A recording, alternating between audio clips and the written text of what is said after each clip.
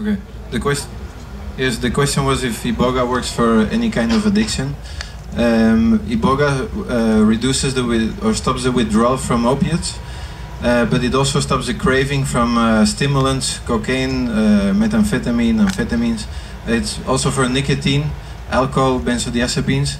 The only thing is that you cannot detox somebody from alcohol and benzodiazepines without tapering them down, because it can be dangerous. You can have what's called an acute alcohol withdrawal seizure with benzos also. And Ibogaine is not anti-epileptic, so it would not stop the risks of having that. But I mean, there's always the physical addiction, the psychological addiction, and then there's the whole root of the addiction. You know, the more the family, the nurture and nature. You know what they say, and Ibogaine addresses all of those aspects, both physically, psychologically, and also the experience is very often described as a very profound therapeutic experience. The thing is that Ibogaine is like no plant or no pill in the world is able to change the complete social context of the addict. So even if somebody gets clean with Ibogaine, he has like a framework of weeks to months where he will have no craving, he will not feel depressed, will not feel anxious, and needs to use that framework to really change his life enough to have a satisfying life without having a drug of choice used daily.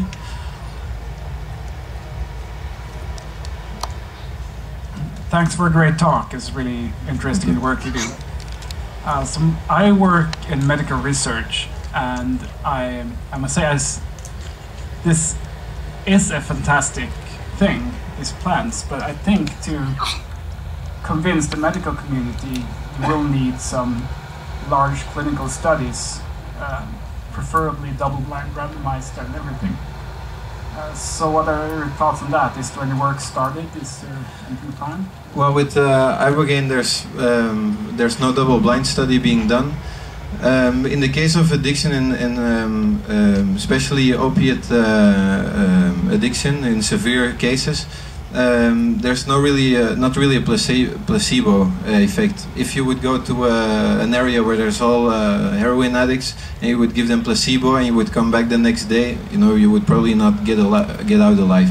So in a lot of studies there's no placebo condition, but I think with Ibogaine, if there would be one well-done clinical study with a double-blind study where Ibogaine is used inside the therapeutic context, so with a preparation process, with a integration process, and then a follow-up, that would be something that would be very convincing if the results are positive. And we have been working on a protocol for such study with two investigators that are on the advisory board of ICEERS. Of course, later on, money is a big issue, so it's a very green project.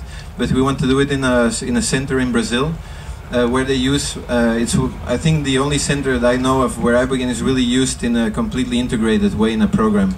So they have a program for cracking cocaine addiction, and they basically get people clean without Ibogaine first minimum 20 days. So they do everyday motivational therapy to really work the motivation to get clean. They do family therapy to prepare the family as well. And then after that period, they do the administration of Ibogaine in a clinic, in a hospital setting. They stay there for 3 days, and then they continue for I think another 15 days or so, the therapy every day, cognitive therapy, family therapy, and then they continue doing therapy on a more spread basis during 2 years. And they have been taking data from patients, from their patients from the beginning. And basically, from their findings, 64% of the patients gets clean, finishes the 2-year program with only one administration of Ibogaine. 64%. That's for cocaine addiction, crack cocaine addiction. That's really spectacular amount. And then they have 16% on top of that, which are people that have a relapse during the 2 years, but they take Ibogaine again, and they've also finished the 2-year program. So you could say that 80% of their patients have success on a sustained way. I know they want to do, in the meantime, an observational study. I don't know what's the status on that. But you know, with cocaine especially, where there's no physical withdrawal, it would be possible. And also inside a context where there's a lot of therapy offered, and Ibogaine is just the catalyst for the change. It's not the treatment on itself. I think there it's also ethical to work with a double-blind condition, because you offer people a whole program. In one program you would do it with a catalyst, Ibogaine, and the other one without, and then compare those data. So we're trying to work on that, but then funding, and I mean it's a difficult process. Thanks, that's great to hear. I think that's the kind of numbers you need to convince today. Thanks.